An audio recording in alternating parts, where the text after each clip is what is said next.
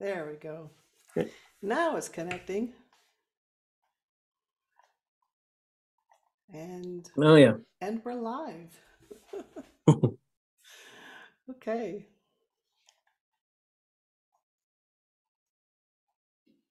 Hello, my students. Welcome to Featured English Teacher. I'm Ellie, and today we're going to be talking to an English teacher, Brad. Hi, Brad. Hello, or Dobry den, as we say over here. Where is over there? Over there would be Prague, the capital of the Czech Republic. And how long have you been living in Prague? It's going to be 9 years in August. Wow. Okay. So you must love it there. Oh yeah, it's great.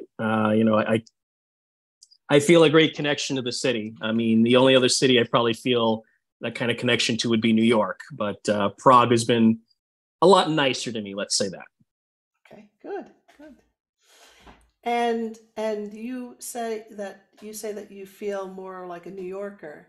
Um, what do you like about New York? What I like about New York is how you can come from another place and reinvent yourself there and see who you really are. And I wanted to move to New York all my life. I'm originally from Southern Maine, but I always wanted to live there. And I finally did during most of my 20s. And I reinvented myself so much I didn't need to be in New York anymore. But I still have quite a bit of fondness for the city. And what brought you to Prague? How did you end up in Prague? Uh, Chance, really. So as I said, I was living in New York, and I wasn't really happy with how things were going. And then my boss, Zach, who's a very good friend of mine, he said to me one day, "I think you're done with New York." And I thought, well, that's crazy. And I decided I'm going to show he was wrong, and he was right. And I told him, "I think you're right." He said, "All right, go to Europe." Like, well, I can't afford to. He said, "No, no, no. Move to Europe. See it that way. You keep saying you want to see Europe, go see it." So I needed a job where I could say where I wanted to go. And because of my educational background, I thought about the American Foreign Ministry. But they tell you where to go, and they usually tell you to go to a bad place in your first 5 years. So I would be like, "Oh, I want to go to Europe," and they'll be like, "That's nice, enjoy Afghanistan." So okay, I could teach English. How do I do that? I need to be certified. How do I do that? Okay, I go to a school. So I emailed a couple of schools in Europe, and one was in Prague, and they were very personal with me. They said, "How can we help you today? What do you need?" And I told them, "This is my background. This is why I'm thinking about doing this." And they said, "Prague is calling to you." Okay. So we had some discussions, and I decided to give it a try. It could have been Berlin, it could have been Bilbao, it could have been Budapest, but it turned out to be Prague. Okay. Wow. And now, how long have you been an English teacher?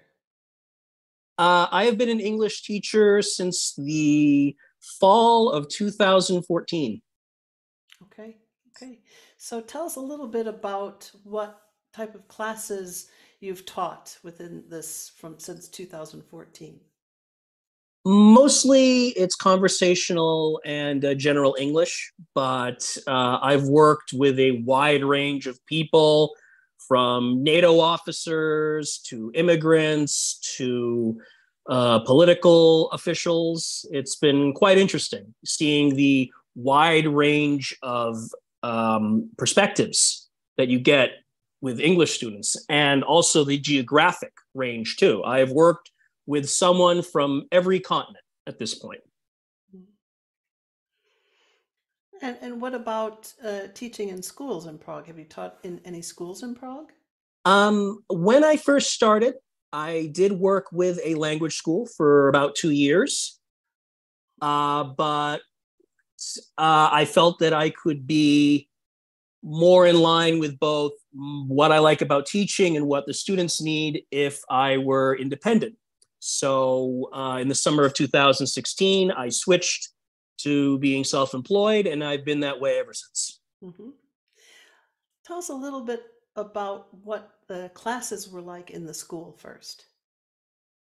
Well, it depended on the what the business wanted. So it could have been business English, it could have been group English, it could have been an individual who just wanted to practice their English. So that was kind of the interesting thing is I didn't know what I would get. So I could do uh, a business English lesson, and the students like, no, we want to follow the book very strictly.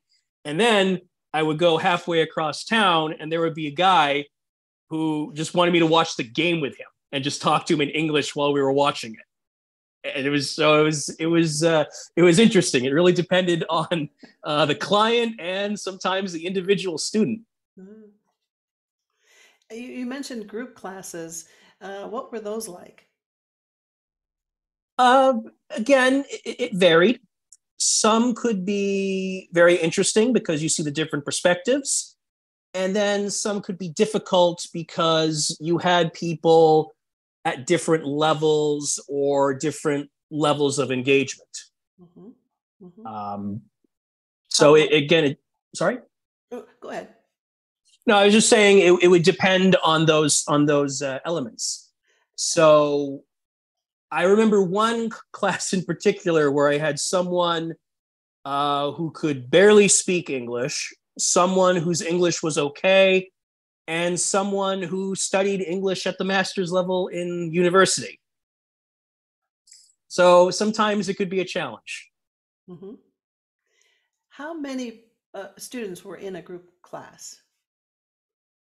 Again, it varied. Usually it was 3 to 5, but I remember one as big as 8. Okay, okay. And were these high school students or adults? Overwhelmingly adults. I never worked with children in a group capacity, so these were usually um, business professionals in their 20s and 30s. Mhm. And you are now working for yourself. Tell us a little bit Yes. about your classes and your students. Well, as I said, I have a wide range of people, both geographically and in terms of business. Mhm. So right now, I have engineers, NATO officials, people from Israel, people from Brazil, people from Poland. So you're getting a very wide range of uh, both cultures and backgrounds. And that's what makes it really interesting, both as a teacher and as a person, because you're seeing different parts of the world from a different perspective where you'll only see it in the news media or what other people think. And I think that's part of the reason why I enjoy it. Mhm. And do you teach primarily conversation classes or is it business? What sort of classes do you have? Primarily, it is conversation in general English. And there's a wide range of that. I have people who want to go through the book, and then I have people who are just like, no, talk to me for an hour and correct me. So, it's a wide range, and I try to do what the student wants as best as possible. Hmm. Have you had any things that were difficult between you and the student? Like, for example, I sometimes have a hard time with trying to explain something. If it's a basic student, it's difficult sometimes to explain a word or mostly like idioms or sarcasm, Oh, especially yes. especially in China. Sarcasm for me was the hardest to explain, and they take things so literally that it's hard to say, "Oh, I'm just kidding." It's like, "You kidding?" So, have you had anything like that with these different cultures? Have you come across Well, that? no. It's. I think the difficult thing for me when I first moved to the Czech Republic was how deadpan Oh, Czechs can be, mm, and uh, actually, one story that my students love is when I lived in New York City, I was a tour guide. I'm going somewhere with this, and I would always say, "Hi, how are you? Where are you from?" You know, before the tour started. And one time when I was at, I think, Rockefeller Center, the, I had this man who just went, "I am from Prague. It is in the Czech Republic." Oh, okay. So I'm doing all of my, dumb jokes and my clever stories, and right in front of me, occasionally. Then he came up to me at the end of the tour. He gave me a huge tip and he said, "Thank you. This is the best tour I've ever had." And then he left. And I remember thinking, wow, Czechs are very weird. I don't think I'd live in that place. Life is funny sometimes. So when I first got here, it was that same kind of thing. And I thought maybe people don't like me, or maybe, there's some kind of cultural division. No, Czechs are very warm and welcoming once they get to know you. And it's something I really like. Some of them have even invited me to their house for Christmas, which means you are considered family. Mm. And so there's a real sense of like found community with my student body, which I really appreciate. Mm. And speaking of family, I understand your mom is listening or watching this live stream. So if you want to give her a quick shout out. Hi, Mom. But Uh, I she, totally, she, yes. I was just gonna say, we call every weekend, and Aw. yep, and she's a good mom. She's very appreciative of my situation, and she lets me talk about what I need, and also a friend of mine just said he's watching, a friend from Ireland. So hi, Ax, if you're seeing this. Sorry, where was I? Oh yeah, my mother. So she'll let me talk about what I'm doing here, or what excited me or upset me about a TV show, and it's something I really appreciate. That's great. Now, going back to family, when I lived in Prague, my landlord and the family invited me to dinner, and especially around the holidays, because they didn't want me to be alone on the holidays, which I thought was very sweet. And I met an older lady, and we got to talking about all of the tours that they have in Prague. And one of the tours that came up in discussion was the ghost tour. Mm-hmm. Now, this woman was in her 90s, and she said to me, "Ghost tour." Well, we didn't have any ghosts until the tourists came. It just cracked me up the way she said it. She was so like, Yeah. "Ghosts, not in Prague." Mm-hmm. Not until the tourists came. That was so funny. So I love their sense of humor, their directness, Me and too. they are very warm and yeah. Mm-hmm. It takes a bit to get to know them, but when they do, it's very charming. Because, like, for example, my background is in history, Mhm. and the thing that got me interested in history was the story of the Titanic before Cameron's movie. I like to point that out. And when students see it, or they're like, "Oh, Brad, Titanic, I thought of you," because in Czech it's pronounced Titanic. Right. So it's nice when they think of me like that. And also when they go to New York, they want me to help plan their trip. Oh. And yep. So they're like, "I want to see the best," and I'm like, "Okay." And I mean, I haven't been there for 8 or 9 years, but I mean, the Empire State Building's still there, Central Park is still there. Of course, my favorite thing of all in New York, the Statue of Liberty, she's still there, so it's fine. Have you been up the Statue of Liberty?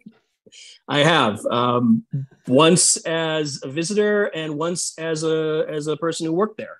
I was a park ranger, and that was my first job in New York. And when I went there, it was the crown was still closed because of September 11th.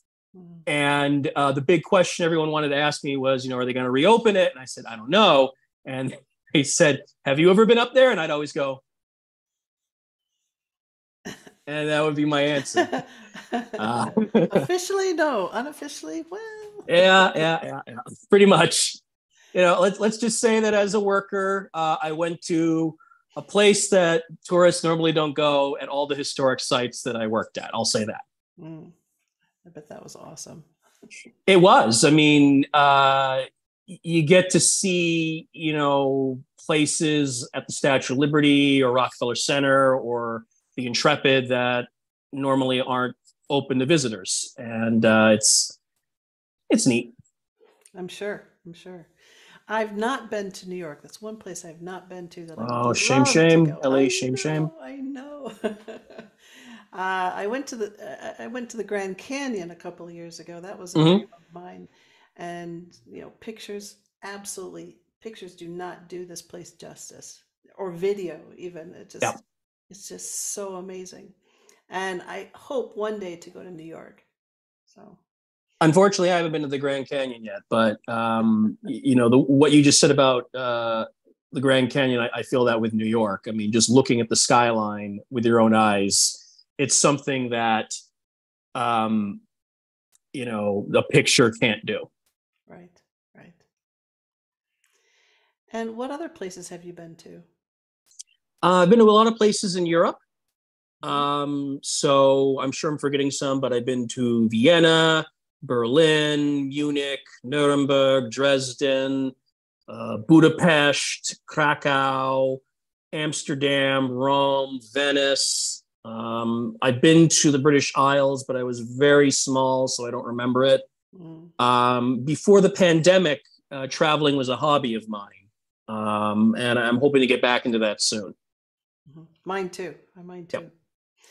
I need to visit Stockholm. Oh, well, you're always welcome. Yeah. Well, as I said earlier, my big thing with history was the Titanic. So I know you got the Vasa. So I have to get up there at some point. You should. It's amazing.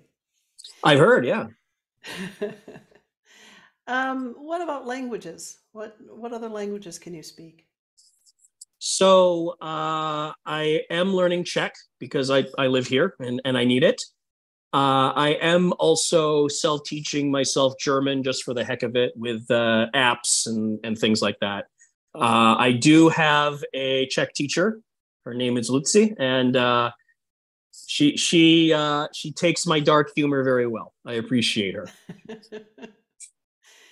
Tell us about being a student learning a language. How is that similar to your students learning English? So I can tell you about an experience that I had the first day that I started my certification for being an English teacher. So we're in the classroom, we're waiting, and then this guy comes in and he's speaking Czech. And I'm like everybody else. And it was interesting because I still understood what he wanted because he used a lot of, gestures. So he's like, okay, paper, pen, showed his name. Okay. Brad. Okay. And I remember my parents had the same question, like, how are you going to teach this to people who don't know? Mm-hmm, mm-hmm. And so I decided to demonstrate with them because I was just speaking gibberish, but I did the same thing. I wrote my name and they figured out, oh, okay. And they wrote Joyce and Paul. I was like, yeah, exactly. This is what we'll do. So a lot of the people seem to just think, oh, okay, yeah, I don't need this. But I understood oh, wow, yeah. So there's going to be a real language barrier, but there is a way to get around it because you can act with your hands, you can show what you want, but it also got me to understand that it can be difficult. And so I try to keep that experience in mind 9 years later. Although it was quite funny because the second Czech lesson we had, he held up a little sausage roll. It's not really a perfect translation, but it'd be like rolik in Czech. And he's like, "Sojeto, sojeto, what is it?" And I go, "Bread, nene, rolik, rolik." So yeah, I have had that experience from both sides, and it can be quite fun. Yeah, yeah. I had similar experiences when I lived in China. I didn't speak Mm-hmm. any Chinese apart from thank you and hello. You Uh, still got more than me. that was about it. So I I think full immersion works best in learning a language. What's your opinion? I would agree, but it could also be a bit stressful Oh, because I think one thing is the student kind of expects that after a few lessons, they're going to speak like Oscar Wilde. And I have to constantly, point out, like when I go to McDonald's here, I don't go felicitations. I am endeavoring to consume a comestible. I go Big Mac, please. that's right. So they have to, you know, take it easy on themselves a little bit. And that is one thing that I always try to point out is that, yes, I do a lot of correction. I do a lot of pointing out when there's a mistake. But if they say to me, I go to store, I want cheeseburger, I understand them completely. That's the main point. So I think full immersion can work, but you have to be both patient and motivating. So you have to be as much a morale coach as a teacher. But the way I do my lessons, yes, I only speak English, mostly because I don't know what it is in Czech. So, but if they're really stuck, I will go, umieni. Oh, art, but no, I usually do full immersion myself. And what is a piece of advice that you have for your students when they're learning a language? Basically, do what you can to understand the language outside of our time together. Because yes, it's nice that you're attending the lessons. It's nice that you are learning these things, but you need to do more. So, like, watch Netflix, read a newspaper, watch Euro News. It's kind of like CNN, but for Europe over here. Listen to podcasts. Do whatever you need to do to just constantly have yourself exposed to the language. And what is interesting is how people choose to do that, because the big thing that's popular over here is Friends. And they're like, "Oh, Brad, you are from New York, so it is true, right?" I'm like, "No, No. there's no way those people are going to live in Greenwich Village, Yeah, in the village, on on what that they're kind of doing. salary." It's like, Right, no, exactly. they're not going to, oh, Brad, did you live in Village? I was like, no, I lived in Harlem. And part of the reason I don't live there anymore is it got too expensive. um, but, and it is interesting to watch my students, watch things and see things, because not only do they want to discuss it, they want to like see what I think of it. So a few years ago, there was the film Don't Look Up. And I remember seeing the trailer. I thought, oh, it looks interesting. I'll see it later.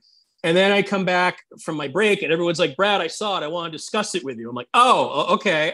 So I had to watch it that weekend. And then I was like, oh, okay, I can discuss it now.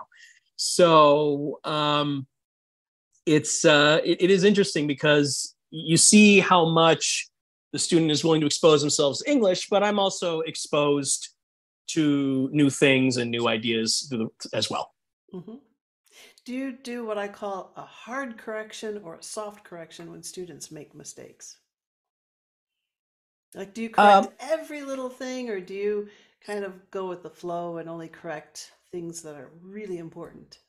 As we would say here, zależy, it depends. Um, if overall it is, they're really producing English and they're doing well, but they just dropped an article or they mispronounced a word, I'll let it go. But if it's like something that would really impact understanding, I'll probably stop them. Mhm. But the one thing that my students like is how much correcting I do. So I always give my students emails after every lesson. I take notes for them. So any words they missed, any new words, any collocations, idioms, like I might mention a book or I saw this news article, I'll link it there. And I'll include audio of me saying and pronouncing the words for them. And a lot of them have said that that is what they like most about it. And they really appreciate getting those kinds of notes after every meeting. Mhm. I do something similar in Mm-hmm. that part of the reason I started YouTube was so that I could give videos to my students, say, okay, here's the here's the grammar point, and do it in a fun way. I don't like a whiteboard. I don't either. I never really did. And it's interesting because um, before the pandemic, most of my lessons were face to face, and now most of them are online. Mhm. And this is another thing, like where I, point out that my students and I have a very good relationship that I appreciate because when the lockdown started in the Czech Republic, I emailed everyone and said, "What would you like to do?" And three-quarters of them said, "I'd like to wait until the lockdown ends," because like everyone on the planet, we thought, "Oh, it'll just be a week; it'll be fine." And then, and then I emailed them all again, and I said, "Look, I understand you prefer face to face, but I need money. I need to work. Could we please go online?" And they all said yes. And I appreciate that because my biggest worries during the pandemic were what video game am I going to download or what book am I going to get on Kindle? Because of that loyalty, and I really appreciate that. And I think it's that reliability both ways that are why I have so many students like 5, 6, 7 years on. Hmm. Hmm. Now, you mentioned the going and doing online classes. Are you still doing online classes, or have you gone back to face to face? Um, some I have no choice in the matter because, as I said, I see people in Israel and Brazil, so I kind of yeah. But with people in Prague, I officially have gone back to face to face. That's fine, but the most of them say, you know what, it's more convenient to go online. I do have one or two people who said, no, I want to go back to face, but they all come to me, so it's no problem. Oh, that's nice. Which is the nice thing is like I now have the more time for hobbies and also more lessons because everything's online. I don't have to go from one end of Prague to the other all day like I used to. Mhm. So And your students are all adults, right? You don't have any children.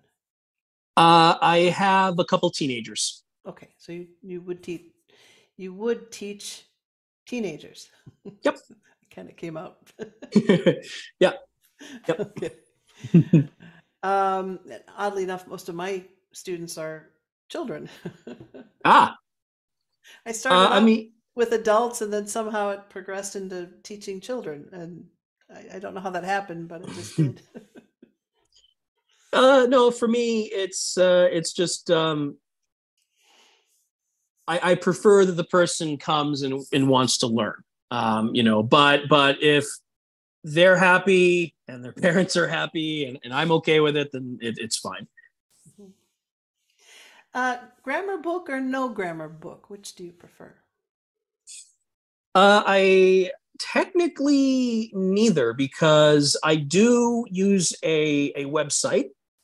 It's called offtoclass.com and it has a lot of great lessons already pre-made and I can share the screen. I can send homework if they're registered, and it saves me a lot of trouble and time.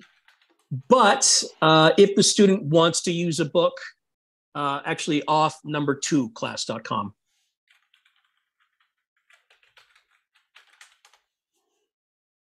Yep, there you go. There are also resources I use online, like perfectenglishgrammar.com. I don't remember the link though. But if you Google perfectenglishgrammar.com, it's the first hit. But if a teacher or the person organizing the lesson says, I want you to use this book, I have no problem with it. But usually the student wants to be more organic. They see me as their opportunity to practice English.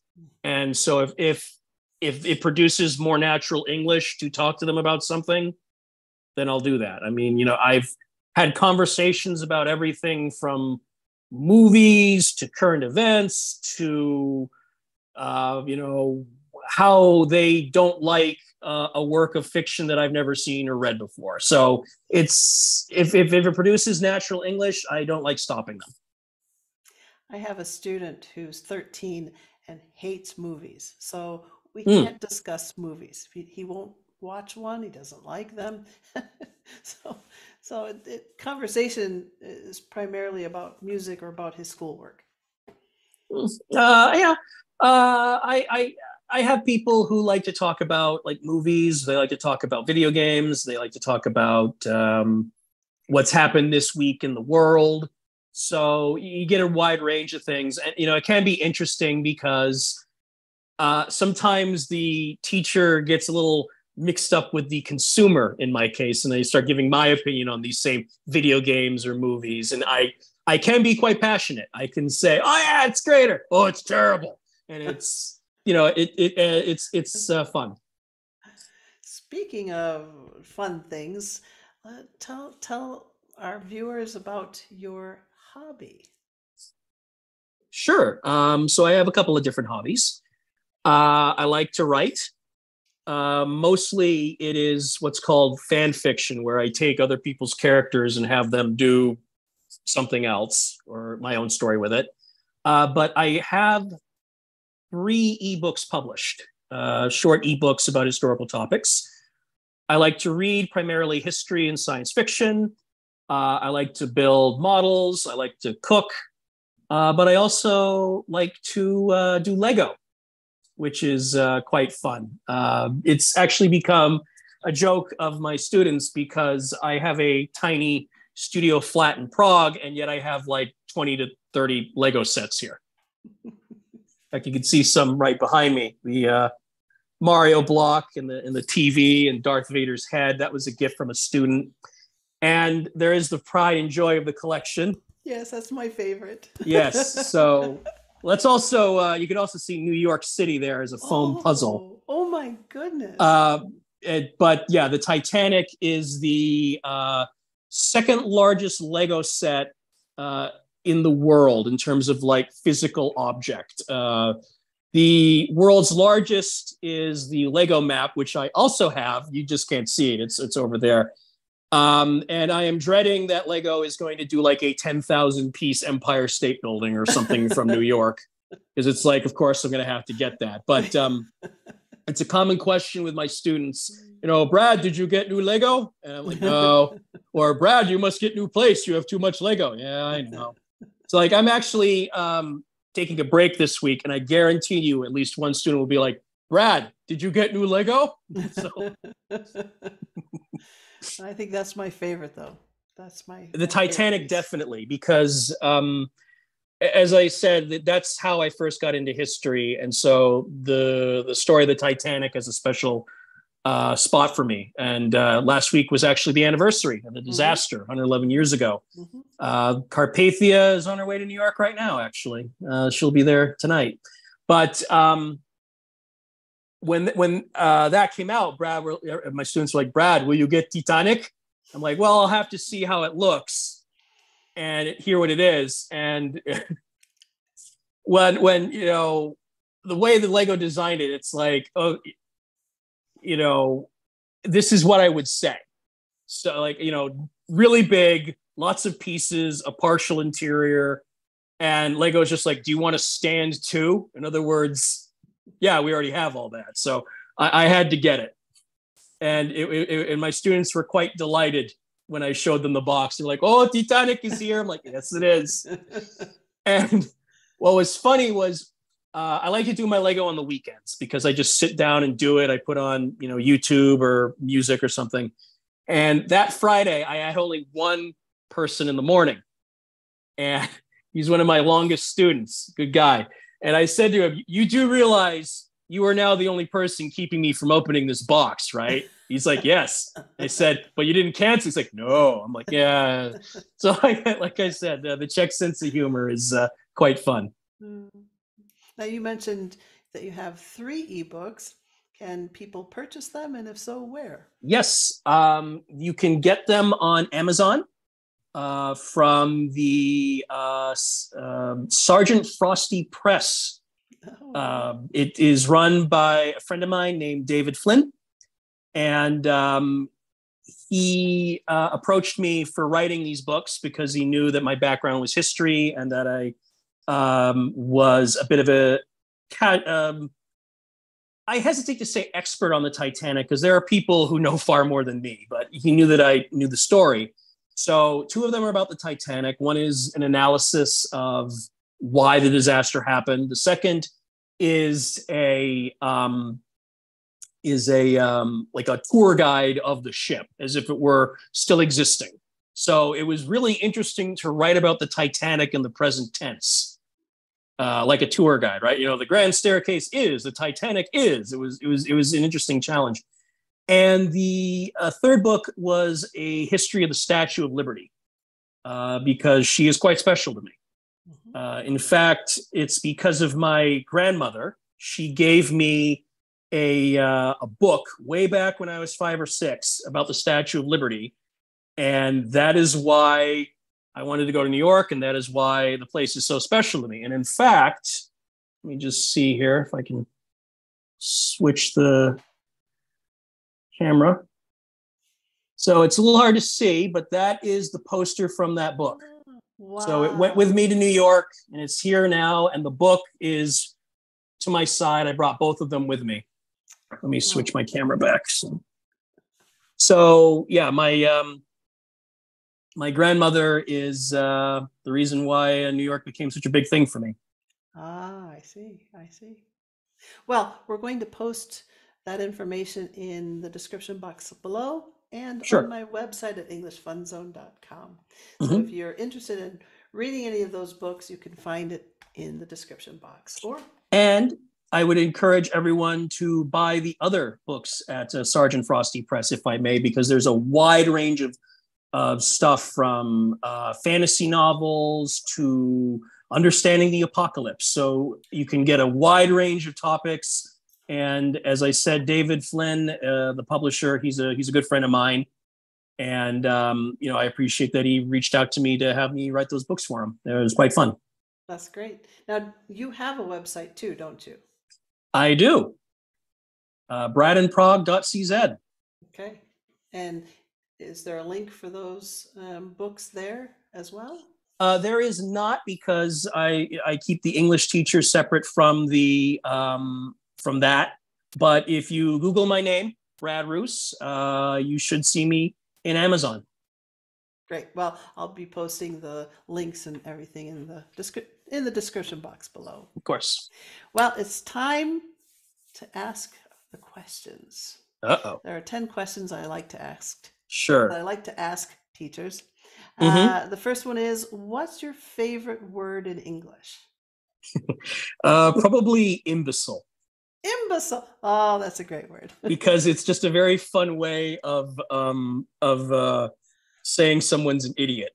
Right. And it also goes to my colorful sense of humor, because I was very close to my father, who unfortunately has passed. And I remember one Christmas, there was something that I really wanted. And I said to him, Dad, this is the only thing I want, but you cannot get it in the store. You need to go to this website. I am giving you the website. Here is the website. You understand? He's like, yes. He went to the store, he didn't find it, and he got me something that I had no interest in. And I was like, you imbecile. But to his credit, when he figured out that he had messed up, he went to that website, he had it express ordered, and I had it in New York a couple days later. But because of that, if there was something I needed, I would write to him and say, imbecile, get this done.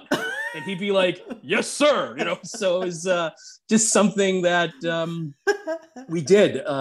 Again, I had a lot of love and respect for him. And, you would just went with it. What's your least favorite word? Excuse me. What's your least favorite word in English? Negative. Negative.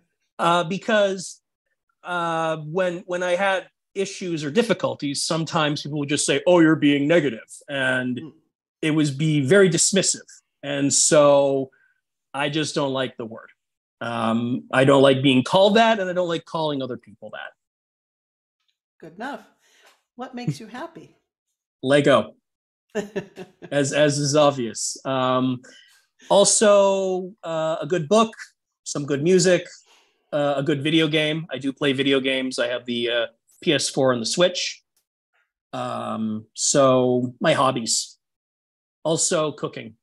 Sorry? Go ahead. Sorry. I've started cooking as a hobby, and because I've always found him entertaining, I have this bad habit of impersonating Gordon Ramsay as I'm doing the recipe. Like, beautiful, yes, and it's nice to sit down and be like, yes, I made the shepherd's pie. So it's a fun experience. Well, now I have two questions. Have you ever played Psychonauts? I have not, but I know of the game. Usually I play more like what are called open world games. So like Assassin's Creed and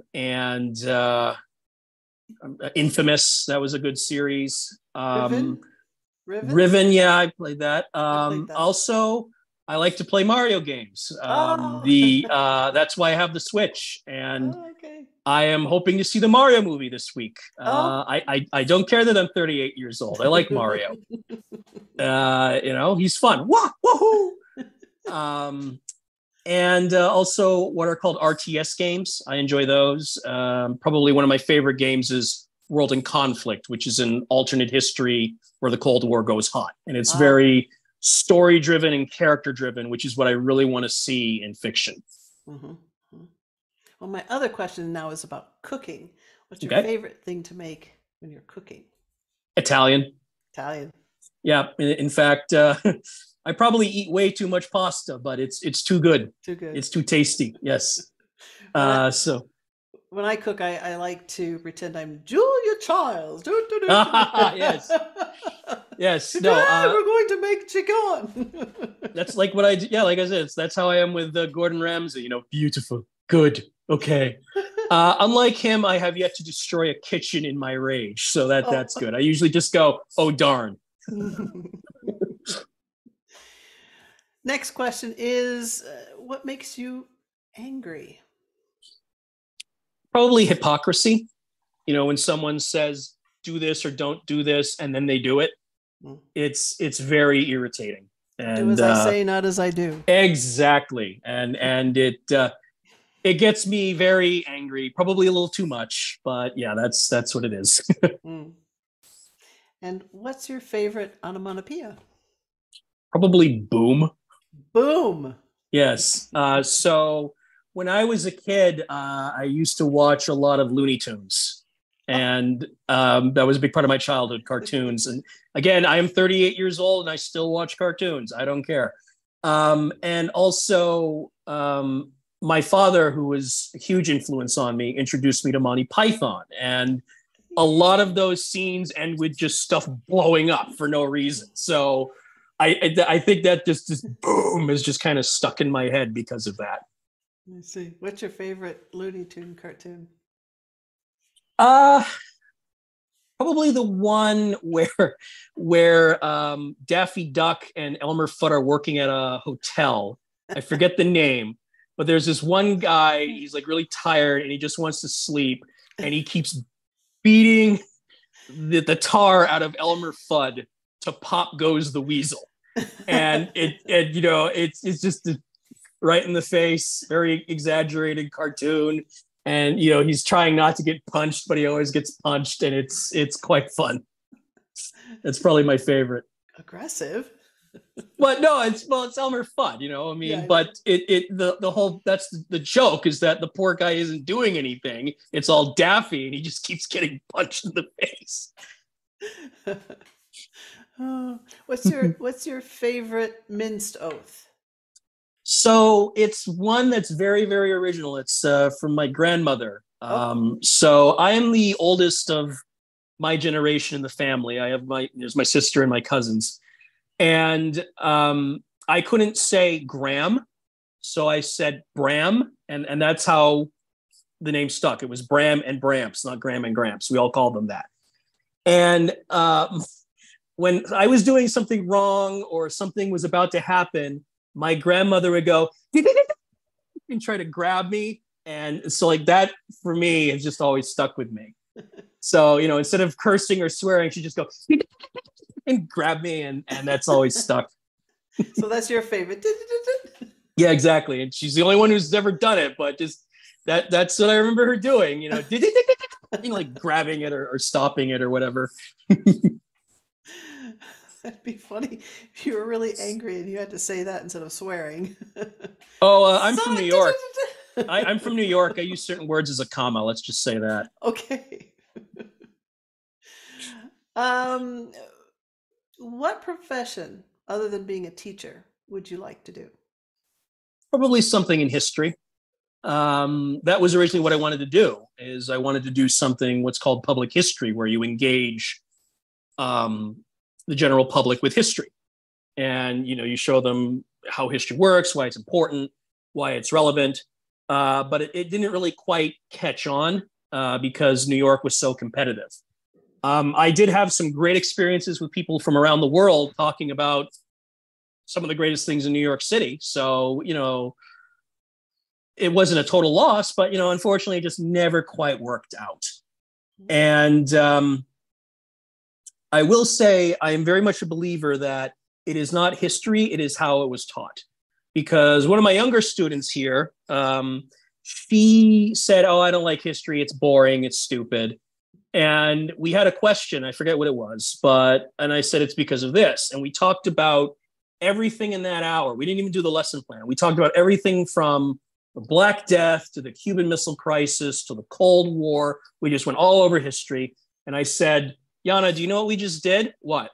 "We just talked about history the entire hour and you were driving it." And she was like, and I said, "It's how it's taught, not the subject. You have a nice day." Thanks for playing. Thanks for playing. Yeah. Tell them what they won, Johnny. Right. What profession would you not like to attempt? Probably anything high stress, because I don't like stressful situations. For one thing, like people think that I would like to take a submarine down to the wreck of the Titanic because I like the story so much. No, because I would be in a very small place with people, and the water pressure is strong enough to crush a cup the size of a thimble. And I also remember my father, because he grew up in the 60s when there were a couple of tragic submarine accidents in the U.S. Navy, the Thresher and the Scorpion. And I think that's why he just hated the idea of submarines, because every time we watched something together, whether it was Das Boot or something where it's just a documentary and we know the submarine is going to be fine, he would say, "You could never get me on that thing." And what's ironic is I actually did get him on a submarine once. Really? So how did you do that? Yeah, so the Growler is a Cold War era submarine that's on display in New York City. It's tied up as part of the Intrepid Museum. And when Dad visited me to do some work in New York, because sometimes the office would send him, "We need you to go somewhere," and you'd say, "Well, can I go to New York because that's where my son is?" And they go, "Yeah, sure." And so we spent one whole day going all over the museum, and I took him on the submarine, and he was fine with it. But before he went on, he said, "It doesn't go under, right? It just stays on the surface." I'm like, "Of course, Dad. Do you see the big openings here?" And he's like, "Oh, okay." But I did, despite his words, I did get him on that thing, and it was for free because I got him in for free that day. Oh, that's great. So did he end up enjoying that He experience? did. He Yeah. did. My father. So we did that. We went all over the museum, and then we went to an artifact exhibit for the Titanic, which just happened to be there that day. And then we saw the musical Avenue Q. And at the end, he texted me and he said, "I had a great day today." Oh. And my father wasn't like an emotional man. So him saying that was very special for me. My students have heard a lot about my father, and like all these crazy stories I could tell about him. And yes, I'm very sad that he's gone, but he's left me so many positive memories and so many positive influences that it's hard to cry about him being gone. Mm. And, because I know she's watching, my mom is good too. I just want to make sure that she knows that. She calls me every week, and we like I said, she'll even ask me about TV shows she has no interest in because she knows I do, and I appreciate Oh. that.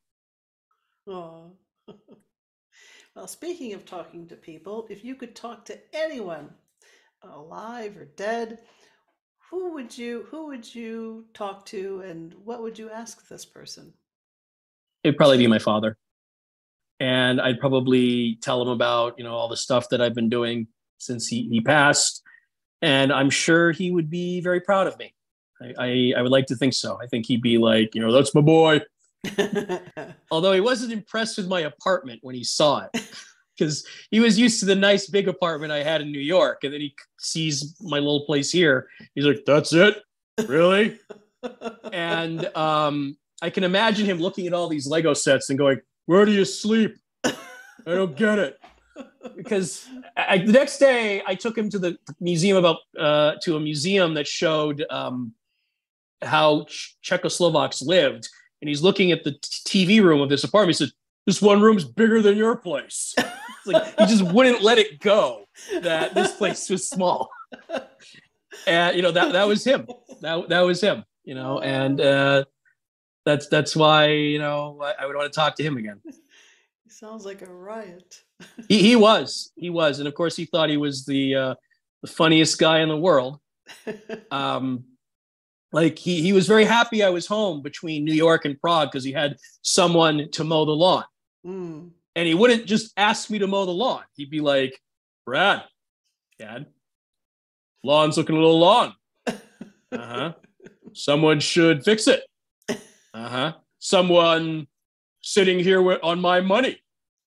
Uh-huh. Someone who should, do some work because he's going, Dad, ask me to mow the lawn.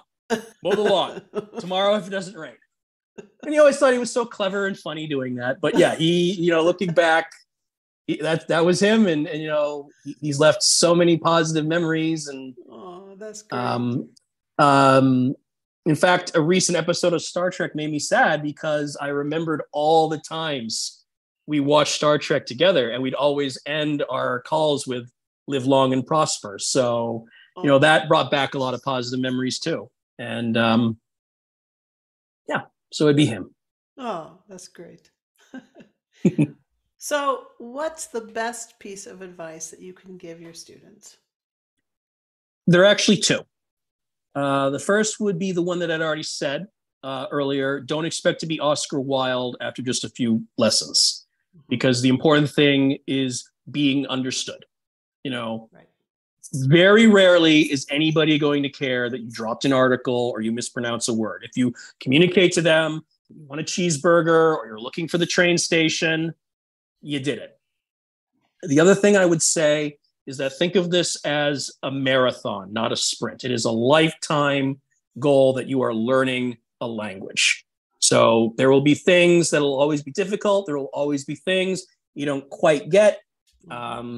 It's also the attitude I'm taking with Czech, because because there are sounds in this language that exist in no other language on this planet, and it has become a joke with my students that like I'm like, you could have made my life a lot easier if you kept with German, but no, František Palatsky had to have the Czech national revival. He had to be like, we have to save the cases.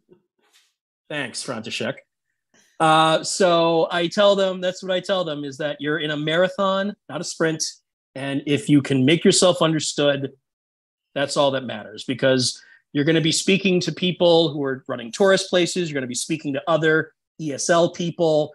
The chance that someone's going to go there and be like, oh, you didn't say the is very low. So don't sweat it. Just learn and just keep going.